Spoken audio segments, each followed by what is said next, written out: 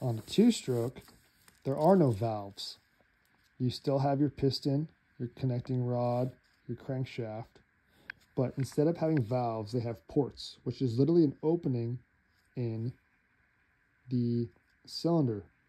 So when the piston, this Zin can was my piston, and when it goes down, it covers the intake port. When it goes up, it opens the intake port. The other side of it, when it goes up, I'm closing off the exhaust port. When I go down, I'm opening the exhaust port. It's traveling up and down like this, and so it never has valves. It's just opening, or it's just allowing air in or out by covering or uncovering the ports. Okay? So that's why two-strokes have fewer moving parts. They don't make as much horsepower because they're lightly inefficient, because right now, as I'm moving this up, I'm slightly uncovering the intake valve and I'm slightly closing off the exhaust. So there's like a transitional section where so you lose efficiency, but there's fewer moving parts.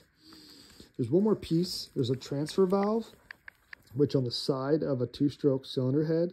So we're like, as I move the piston up and I'm uncovering the intake port and I'm letting air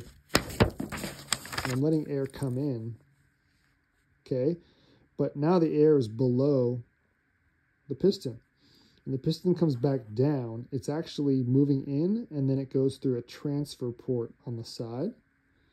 And then as the piston comes down, it then comes back in on top.